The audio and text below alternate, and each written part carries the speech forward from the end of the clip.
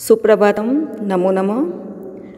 વિદ્યાર્થી મિત્રો, આજે આપણે ધોરણ 9 ગુજરાતી મીડિયમ પદ્ય 6 સર્વમ ચારુતરમ વસંતી, વસંત ઋતુમાં સઘરું સોહામણું હોય છે, આ પદ્યનો અભ્યાસ કરીશું. ખૂબ જ મજાનું પદ્ય છે. ઋતુઓની વાત આવે ત્યારે આપણે માણસો પર પણ એની અસર થયા વિના રહેતી નથી. પાનખર પછી વસંત ઋતુ જ્યારે આવે છે ત્યારે બધી જ બાજુ વાતાવરણ આહલાદક બની જાય છે. તો અહીં મહાકવિ કાલિદાસ જે કહેવાય છે, ઉપમા કાલિદાસસ્ય, એમના માટે આ સૂક્તિ છે.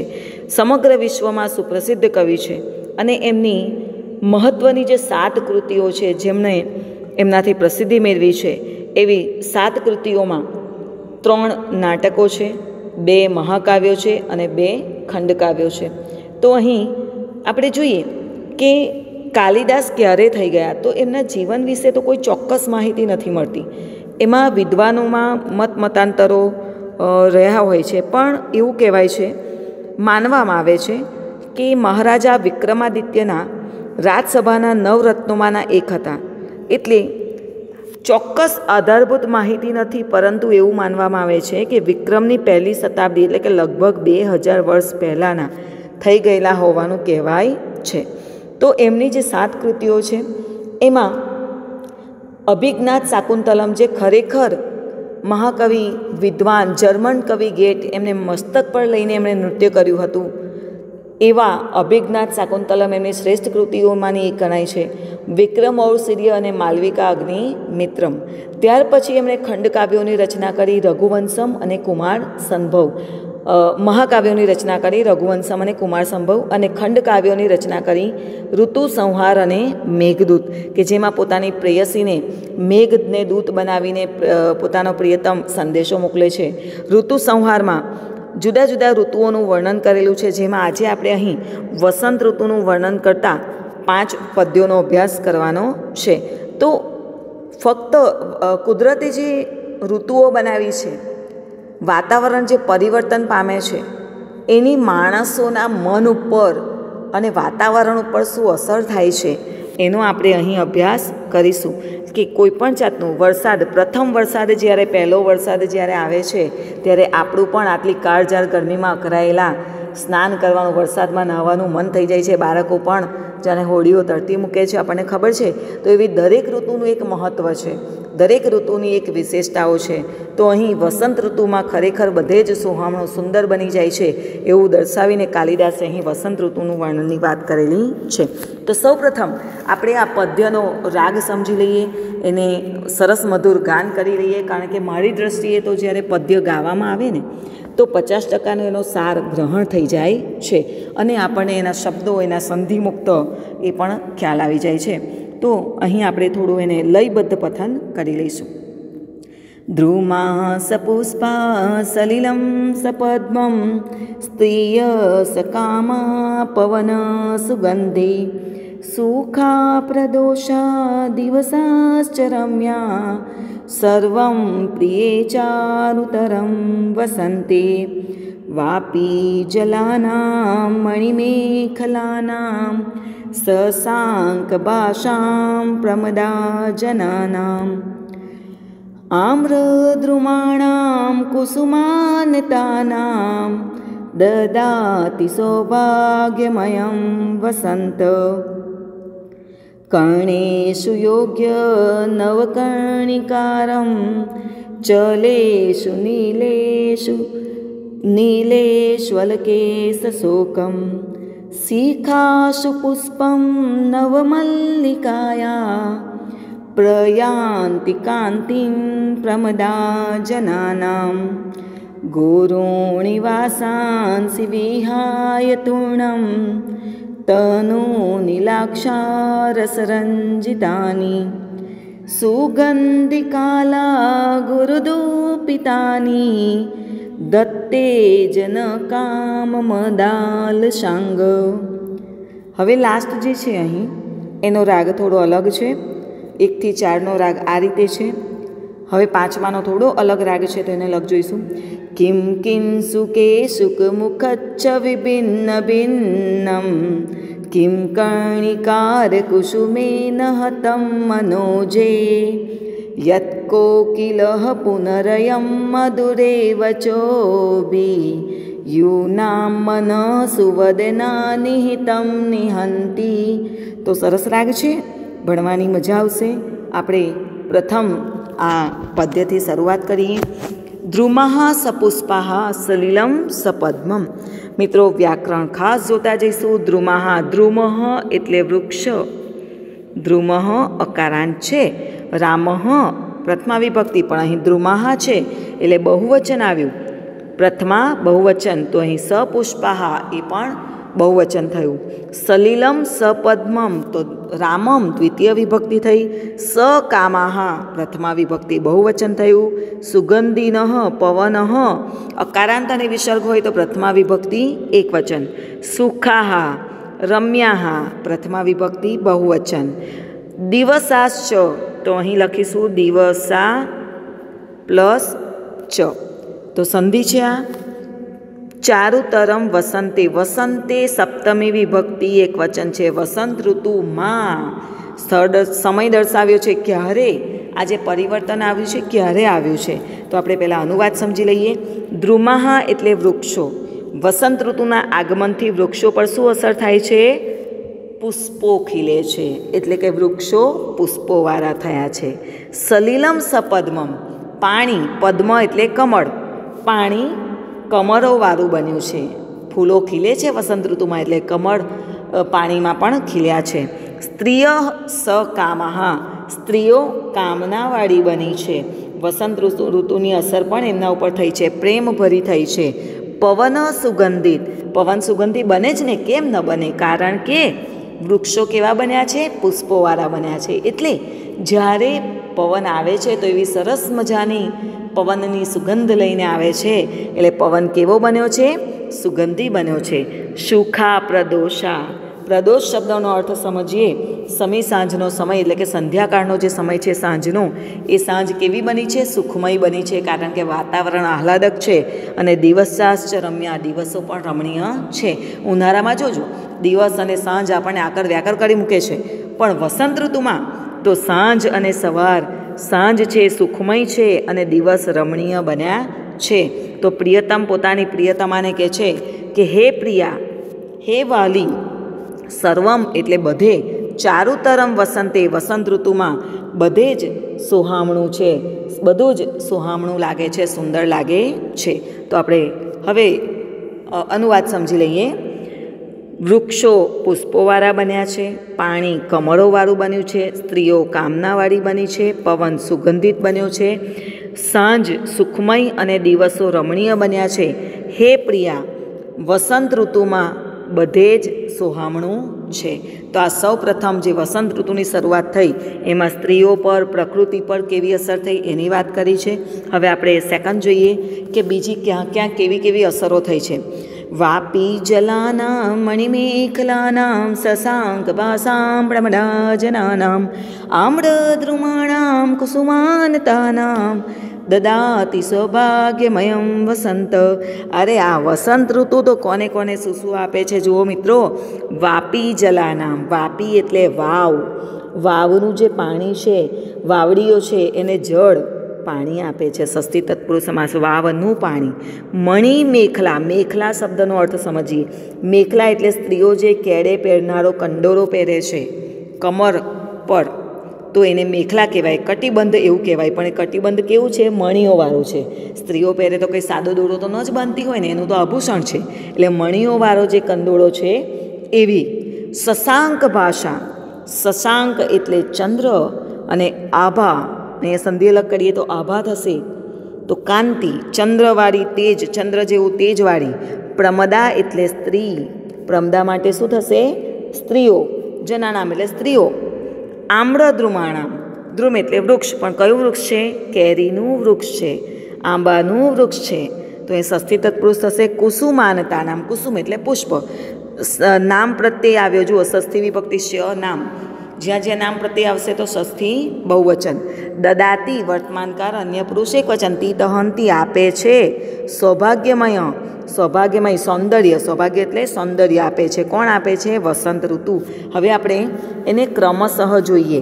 અન્વય જોઈએ તો અન્વય કંઈક એવો થશે કે શબ્દ કયો પહેલો લેવો. તો આપણે કોણ આપે છે? વસંત ઋતુ. એટલે અહીંયા થશે અયમ વસંત. પહેલું વાપી જલાનામ, એટલે પહેલાં આપણે આને અનુવાદ લઈશું. મણિમેખલા નામ લઈશું, પછી સત્સંગ ભાષા લઈશું, પ્રમદા જના નામ લઈશું, કુસુમાંતા નામ લઈશું, આમ્રધુમણા નામ લઈશું, અને ત્યાર પછી આવશે સૌભાગ્યમયમ. આ છેલ્લો શબ્દ આવશે. તો આપણે અનુવાદ જોઈએ કે આ વસંત ઋતુ જે છે એ વાવના પાણીને કંડોળાવાળી, ધારણ કરેલી અને ચંદ્ર જેવી કાંતિવાળી સ્ત્રીઓને, એટલે આ શબ્દ મણિમેખલામ અને સત્સાંગ ભાષા એ વિશેષતા કોના માટે છે? સ્ત્રીઓ માટેની છે. કે સ્ત્રીઓ છે પણ કેવી છે? કંડોળો ધારણ કરેલી, મણિવારો અને ચંદ્ર જેવા તેજવાળી આ સ્ત્રીઓ છે. તો આની વિશેષતા ખાસ છે એટલે સમજી લેવાની. ત્યાર પછી એમણે કીધું કે પુષ્પો, હવે આંબાના મોર ઉપર ફૂલ ન હોય એને શું કહેવાય? આંબાના વૃક્ષ ઉપર ફૂલ ના હોય એ મોર કહેવાય. નાના જે ફૂલ આવે ને એને મોર કહેવાય. મોર નહીં, મોર. મોર બોલીશું ને તો પક્ષી થઈ જશે. મોરથી લચી પડેલા આમ્ર વૃક્ષોને સૌંદર્ય પ્રદાન કરે છે કે આપે છે. ખૂબ સિમ્પલ અનુવાદ છે. પદ્ય જે આપણું આ 6 છે એ ફક્ત નહીં શ્લોક પૂર્તિ નહીં અર્થ વિસ્તાર, ફક્ત અને ફક્ત અનુવાદ માટે મહત્ત્વનું છે. એટલે અહીં ખાસ સમજી લે વ્યાકરણ પોઈન્ટ અને અનુવાદ. તો ફરીથી જોઈ લઈએ કે આ વસંત ઋતુ વાવના પાણીને કોને કોને સુંદરતા આપે છે? તો પહેલું શું આવ્યું? વાવના પાણીને. બીજું કે સ્ત્રીઓને, પણ કેવી સ્ત્રીઓને? તો કે મણિ ધારણ કરેલી અને ચંદ્ર જેવી તેજવાળી સ્ત્રીઓને. ત્રીજો પોઈન્ટ કે મોરથી લચી પડેલા આંબાના વૃક્ષોને સૌંદર્ય આપે છે. એટલે કે વસંત ઋતુ કોને કોને સૌંદર્ય આપે છે? તો 3 પોઈન્ટ આપવાના આપણે. વાવનું પાણી, સ્ત્રીઓ, પણ સ્ત્રીઓ કેવી છે તો એની વિશેષતા લઈ લેવાની, અને મોરવાળા વૃક્ષો કે જેના પર આંબા કેરી થવાની તૈયારી માટે જે ફૂલ આવ્યા છે એ. બરાબર. તો સિમ્પલ અનુવાદ થઈ જશે. હવે આપણે આગળનું પદ્ય જોઈએ.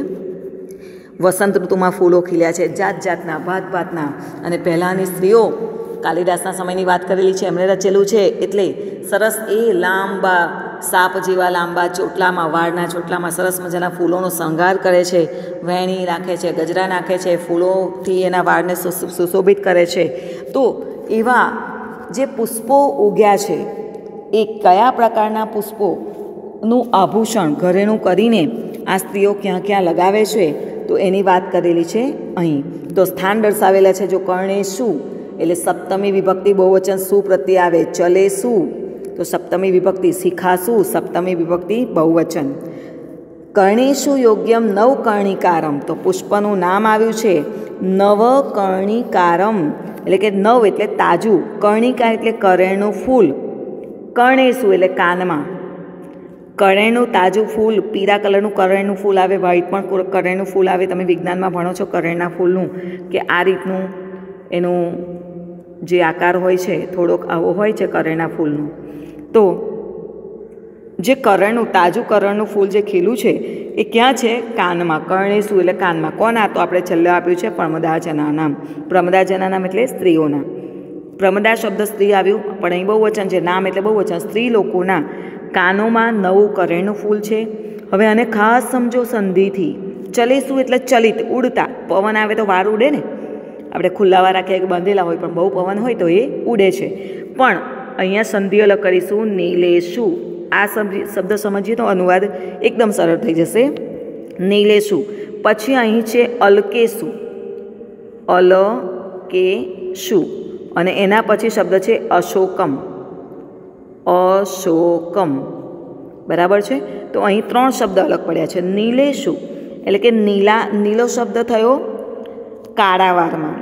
નીલા એટલે કાળા. અશોક, અલકા એટલે હેર, તમારા જે ઉડે છે વાર એમાં અશોકનું ફૂલ છે.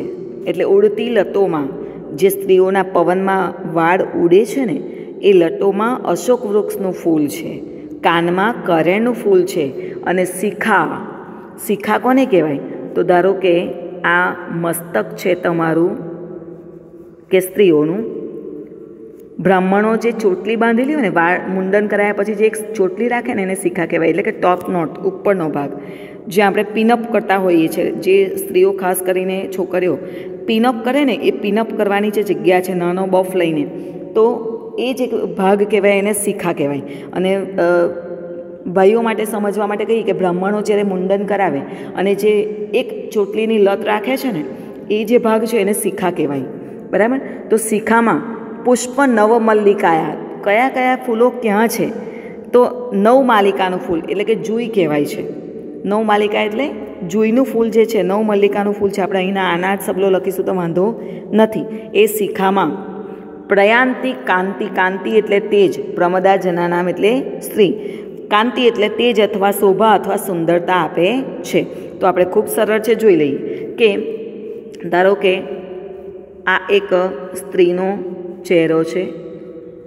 આપણે બહુ ડ્રોઈંગ આપણું માપનું જ છે એટલે થોડું સમજમાં આવી જાય એવું આપણે લઈ લઈશું. આ એનો ચોટલો છે. બરાબર, વાળ છે અહીંયા. હવે જોઈએ કે આ જે શ્લોકનો અનુવાદ છે એમાં શું કીધું? તો કે આ કાન છે, કાનમાં કયું ફૂલ છે? તો કે કરેણનું. એને કાનમાં કરેણનું ફૂલ બેરવ્યું છે. પછી જે વાળની લટ ઉડે છે એમાં અશોકનું ફૂલ છે. અને આ જે મુખ્ય ભાગ છે અહીંયા ટોપ નોટ, એમાં મલ્લિકાનું ફૂલ છે, જુઈનું ફૂલ છે, જે સ્ત્રીને સુંદરતા આપે છે. તાજા ફૂલોનો શણગાર એ કોઈને પણ શોભા બક્ષે છે. તો આ રીતે એનો અનુવાદ છે. આપણે નેક્સ્ટ જોઈએ શ્લોક નંબર 4. ગુરુણી વાસાંસી વિહાય તૂર્ણ. ખૂબ મજાનું છે પદ્ય. શરૂઆતમાં જ કીધું કે સ્ત્રીઓ કામનાવાળી બની છે, તો એવા પ્રેમમગ્ન જે વ્યક્તિઓ છે એ શું કરે છે? ગુરુણી એટલે જાડા. અહીંયા ગુરુ શબ્દનો અર્થ મોટું પણ થાય, ભારે પણ થાય, ગુરુ પણ થાય. તો અહીં ખાસ સમજીએ, ગુરુણી એટલે જાડા કપડાં. વાસાંસી, વાસ એટલે વસ્ત્રમ, કપડાં. વિહાય સંબંધક ભૂતકૃદન છે, ત્યજીને. તૂર્ણમ એટલે જલ્દીથી, જલ્દીથી, ખૂબ ઝડપથી જાડા કપડાં ત્યજીને, છોડીને. તનુની એટલે બારીક. અહીંયા વિરોધી શબ્દ છે, ગુરુણીનું તનુની, બારીક. પાત્રા, પાત્રા વસ્ત્રો છે પણ કેવા છે? લાક્ષા રસ રંજિતાની. પહેલાં કાલિદાસના સમયમાં તો પરફ્યુમ એવું હતું નહીં કે આપણે મેરેજમાં કે બહાર નીકળીએ તો પરફ્યુમની બોટલ છાંટી નીકળી જઈએ. તો લાખનો એક સુગંધીદાર પદાર્થ આવતો હતો કે કાળા અગરુના ધૂપવાળો, કે જે લાખનો એવો પદાર્થ આવે એનાથી એક રંગથી રંગાયેલા, લાખના રંગથી રંગાયેલા અને સુગંધિત કાલા ગુરુ ધૂપ પીતાની. કાળા અગરુના ધૂપવાળા. મોટા મંદિરોમાં જ્યારે ધૂપ દીપ થાય ને, તો કોલસા, એક બાઉલ જેવું હોય એલ્યુમિનિયમનું કેવું કે પિત્તળનું, એની અંદર કોલસા હોય ને એના ઉપર બ્રાહ્મણ એક ગુગળ જેવું કંઈક નાખે, એની ધૂણી કરે. તો એ ખૂબ સુગંધીદાર હોય છે. તો એ કપડાની ઉપર એ ધૂણી કરે છે અને લાખના રંગોથી રંગાયેલા એવા બારીક પાત્રા વસ્ત્રો ધત્તે એટલે ધારણ કરે છે. પણ કોણ? કામ વદાલ શાંગ. તો કામથી આસક્તિવાળા, પ્રેમના આવેગવાળા લોકો.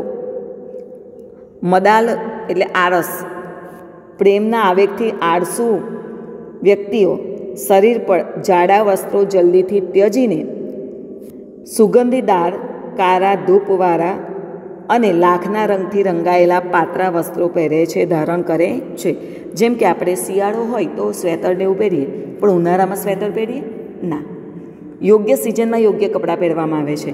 તો અહીં જુઓ, ફરીથી જોઈ લઈએ આપણે કે ગુરુણી વાસાંસી વિહાય તૂર્ણ. તો અનુવાદ આપણે અહીંથી લઈશું. કામ મદાલ સાંગ એટલે કે પ્રેમના આવેગવાળા લોકો. તૂર્ણમ એટલે જલ્દીથી. ગુરુણી વાસાંસી એટલે કે જાડા કપડાં. વિહાય એટલે ત્યજીને, છોડીને. પાત્રા એટલે કે બારીક.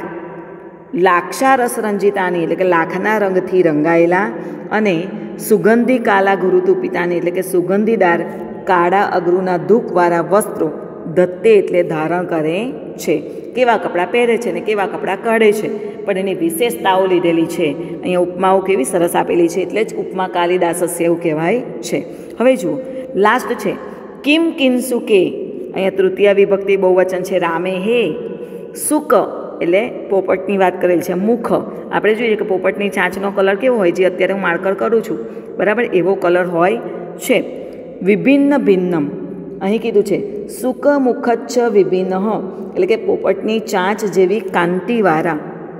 કિમ એટલે શું?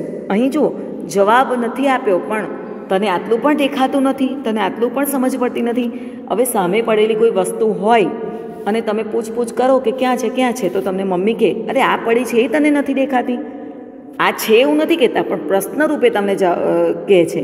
તો અહીં જે આ શ્લોક છે એ રીતે જ કંઈક છે, પ્રશ્ન રૂપે આપેલો છે કે આવી સરસ વાતાવરણની અસર જ્યારે બધાના મન ઉપર થાય છે ત્યારે શું પોપટની ચાંચ જેવી કાંતિવાળા કેસુડાથી શું ભેદાતું નથી? જો વિભિન્ન ભિન્નમ, ભેદાવું એટલે લોકોના હૃદયને ભેદવા માટે પુષ્પ જ કાફી છે. આપણે જુઓ ફંક્શનોમાં કે કંઈક કાર્યમાં કોઈ સારું કાર્ય હોય તો પુષ્પો લઈ જઈએ છીએ, બરાબર? તો અહીં વિભિન્ન ભિન્નમ, શું કેસુડાના પુષ્પોથી ભેદાતું નથી? ભેદાય જ છે. કિમ કર્ણિકારમ કુસુમેન હતમ મનોજેહે, મનોજેહે શબ્દ આવ્યો જુઓ તો તૃતીય વિભક્તિ બહુવચન આપ્યો છે. કર્ણિકાર એટલે કુસુમ, કરેણના ફૂલથી, કરેણ જેવા સુંદર ફૂલો વડે શું હણાતું નથી? યત કોકિલઃ પુનરયમ, સંધિ છે અહીં, પુનઃ પ્લસ અયમ, વચોભિ, વચોભિ એટલે વાણી, તૃતીય વિભક્તિ બહુવચન, વાણી દ્વારા, કોયલ પોતાના મધુર ટહુકાઓ દ્વારા, જ્યારે કોયલનો સરસ અવાજ થાય ને ત્યારે યુનામ એટલે યુવાનોના મન, યુનામન હોય, યુવાનોના મન ક્યાં પરોવાયેલા હોય? જે યુથ કલ્ચર છે આખું એ આવતી જતી સરસ સુંદર સ્ત્રીઓને, લેડીઝોને, છોકરીઓને જોતા જ હોય છે લાલાયિત નજરોથી. તો હવે જ્યારે વસંત ઋતુ આવે છે ત્યારે તો જોવાનું બાકી ન જ રાખે ને. તો સુવદના નિહિતમ નિહંતી, સુવદના નિહિતમ એટલે કે સુંદર ચહેરાઓમાં રહેલા મનને શું હણી નથી નાખતા? એટલે કે બાકી રહેલું કામ આ પુષ્પો કરે છે, અને કોયલના મધુર ટહુકા દ્વારા યુવાનોનું મન પેલી સુંદર જુવાન સુંદરીઓમાં રહેલા મનને પણ હણે છે. તો આ કંઈક અનુવાદ આ રીતે થશે. પ્રથમ લાઈન છે પોપટની ચાંચ જેવી કાંતિવાળા કેસુડાથી શું ભેદાતું નથી? ભેદાય જ છે ને. એ ફૂલનો કલર કેવો છે એ દર્શાવવા માટે શુકની ચાંચનો કલરની સરખામણી કરેલી છે. બીજું કીધું કિમ કર્ણિકાર કુસુમેન હતમ મનોજેહે, એટલે કે કરેણના સુંદર ફૂલ વડે શું હણાતું નથી? ત્રીજું કીધું યત કોકિલમ પુનઃ અયમ, અને વળી કોયલના મધુર અવાજ દ્વારા, અને વળી કોયલના મધુર અવાજ દ્વારા યુના મનઃ, યુનાહ એટલે જુવાનિયાઓના મન, સુવદના નિહિતમ સુંદર સ્ત્રીઓમાં રહેલા મનને, નિહંતી એટલે હણે છે, હણી જ નાખે છે. તો આ વસંત ઋતુની અસર જે પ્રકૃતિ પર અને માણસોના મન પર થાય છે એનું કાલિદાસે ખૂબ સુંદર અહીં ઋતુ સંહારમાં વર્ણન આપેલું છે, જેનો આજે આપણે અભ્યાસ કર્યો. અસ્તુ.